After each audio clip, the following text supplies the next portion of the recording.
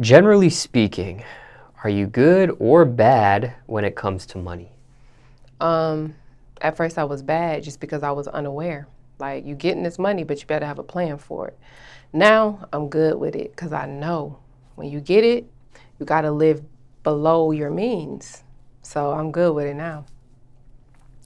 Let's speak on the good side of money for a second.